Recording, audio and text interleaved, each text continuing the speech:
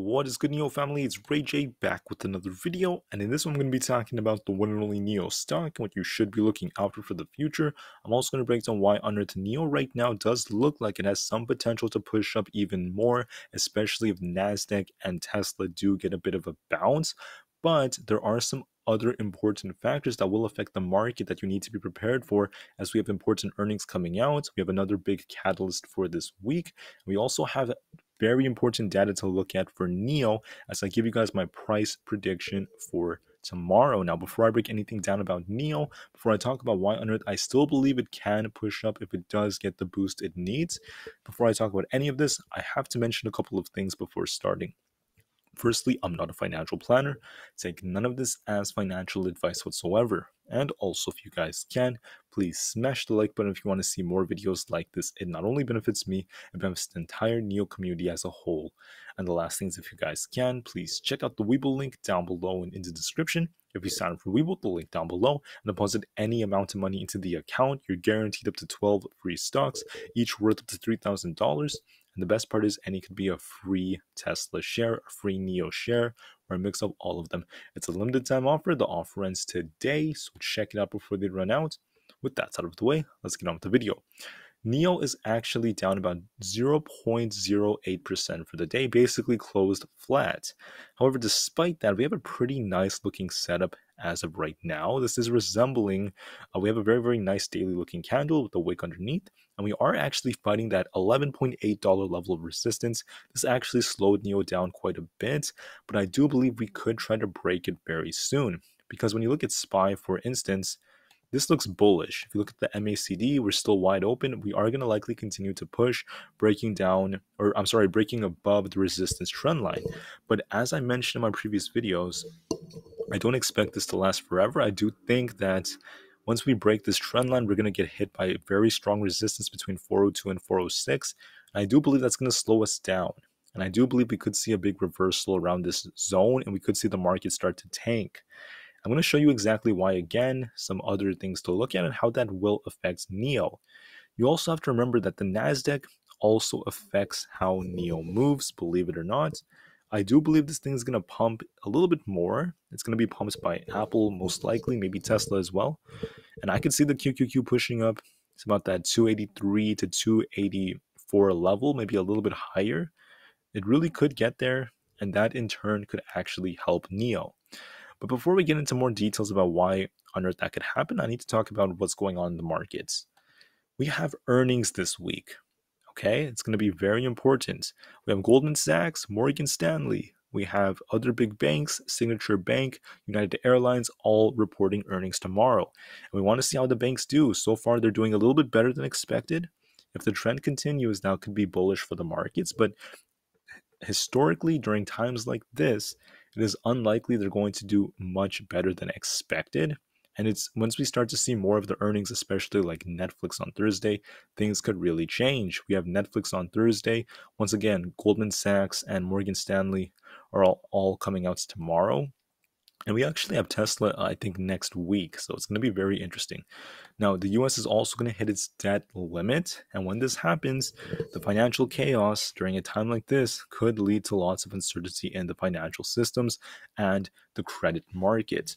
I'm saying this because this chaos that's caused by this could slow down the stock market. It has in the past. There was a year where this caused the market to drop pretty hard. There were many other years where it happened as well, but there was also a year where it did not happen. So there's no guarantees, but I do believe this is not the best of things during a time like this. So as far as NIO goes, if you look at the price pairs ratio, it's picking up like this. That's a good sign. This is a sign that we're starting to see more and more people buying into NIO. It's starting to outperform SPY, looking pretty decent. We also got a hold rating from China Renaissance. Once again, a pretty nice catalyst. More analysts are giving it some attention. And as far as its daily seasonality goes, Tuesdays tend to be one of the most bullish days. 55% of the time we're green. For Wednesdays, it's also 55%. But then the remainder days of the week tend to be a little bit slower. So Tuesday being one of the strongest days historically, I do think it's more likely for NIO to try to push up. And also, I just want to note that even though NIO ended up missing on its previous earnings. This actually came out in November. They missed on earnings per share, but they beat on revenue. When this happened, okay, the CEO told us that, look, even though this happened, we're going to try to push for much, much more deliveries. And we're going to try to get 43 to 48,000. They ended up getting 40,000. And that was after some adjustments in China with the whole lockdowns and things like that. And they still did well. I mean, 40,000 deliveries in a quarter is still phenomenal. And I do believe NIO is going to get closer and closer to the 200,000 delivery mark per year. They may be able to achieve that maybe this year, or at least they'll most likely get closer to it, in my opinion. It's very possible. Now, I also want to break down the fact that NIO is doing much better fundamentally. And even though the share price is at this low value, I want to note that we still have this gap down here in the tens. So we have this rising wedge-like pattern. If we break below this, that's going to be a very bearish sign. Remember, these are actually bearish setups, and I do believe NIO is going to come down later. But before that, before this thing starts breaking down, there could be room for more upside. So far, we're holding this trend line. We're around this 11.8. I believe we're going to try to break 11.8. I think SPY is going to break past 4,000. The Nasdaq's going to push more and go for its historic gap fill. But I did draw this out on Nasdaq.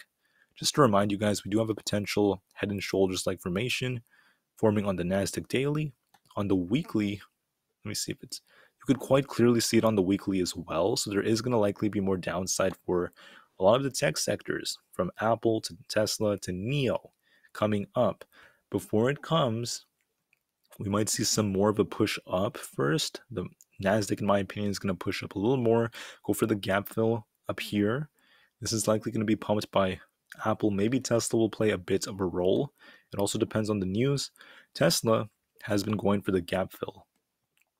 See the gap right here? I think Tesla's going to get this gap fill. It's going to push up a bit and then basically kind of chop as the day goes on, in my opinion. Maybe try to push up higher, but we'll just have to wait and see. If that's the case, okay, if Tesla could push up and the market does push up more, which I believe it will, I think NIO has a very good chance at breaking this 11.8 level.